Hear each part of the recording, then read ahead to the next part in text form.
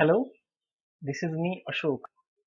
Today we are going to learn about the nouns in English grammar.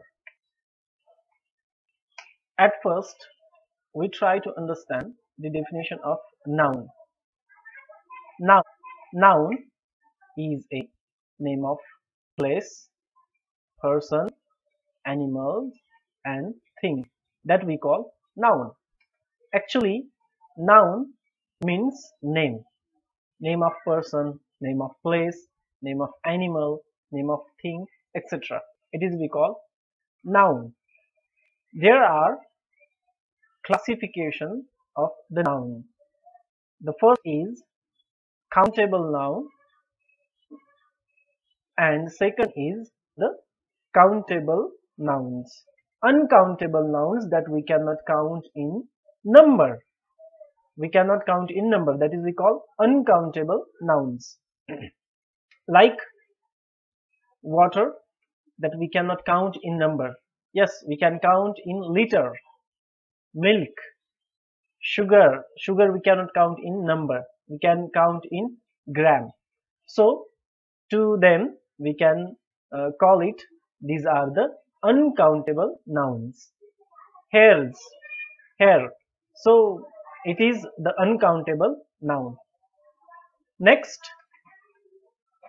there are four categories that we want to learn today of the nouns. The first is proper noun. This proper noun refers to a specific noun or particular noun that we call proper noun. For example, Sandesh, Datta, Bharat, Varsha, Sangeeta, Divya, Aurangabad, Pune, Nashik, Maharashtra, Mazalgaon, Mogra. These are the proper nouns. Now let's see in sentence that we can understand it very well.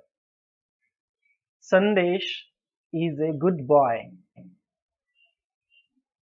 Varsha is brilliant girl. Datta is preparing MPSC exam. Bharat is a great doctor.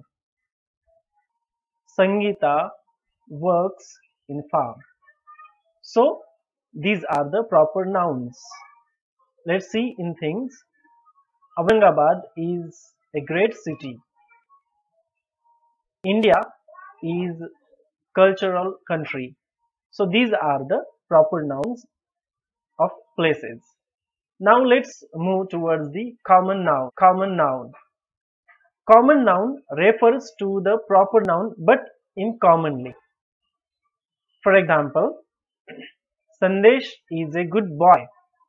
Boy, it refers to the Sandesh.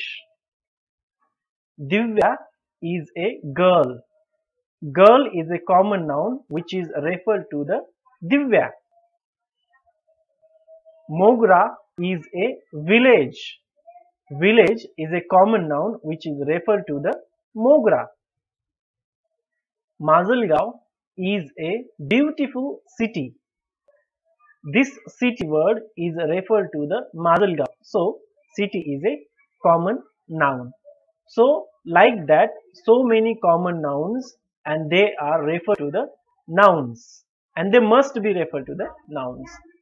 Next is collective nouns. Collective nouns. Collective noun shows a group of nouns. This noun refer to so many things, so many places, so many animals or so many persons. Now let's try to understand through these examples. People, a group of people. Army, that is Indian Army. Army is a collective noun. It shows the soldiers. That is Indian cricket team. So team is a collective noun, shows so many players. Then class, there is the 10th class. School, library. So these are the collective nouns. Mob is on the road. Mob is a collective noun. Crowd shouted on the road. So crowd is a collective noun. So these are the collective nouns that we understood. Then abstract noun.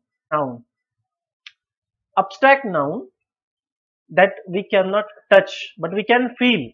The abstract noun, like friendship. Then so many nouns that we can say these are the abstract nouns. Here are some examples that I collect from the websites, and I referred that Jogdan sir's textbook, that is Learn with the Lakshman, and there are also examples. So here is one example great for understanding us. Happiness is always in mind. So happiness is the abstract noun. Then another one is I believe in her innocence. I believe in her innocence. So innocence is a abstract noun. Then life means struggle. Life is a abstract noun. Honesty is the best policy. So honesty is the abstract noun. Then Lakshman takes all the responsibilities. Responsibility is the abstract nouns. So these are the abstract nouns that we learned. Next is material noun. Material noun. Material, it means to refer to the material, that we call material noun. Like gold, I have a gold. Gold is a material noun. Milk, I have milk. Milk is a material noun. Then iron. Then brick. So these are the material nouns. So for today we learn nouns in English grammar: proper noun, common noun, collective noun, abstract noun, and last material noun. I hope I clear my point here. If you have any difficulties in this, then you can comment me in the comment box. If you like my video, then please subscribe it and share it to your friends. Thank you. Have a nice time.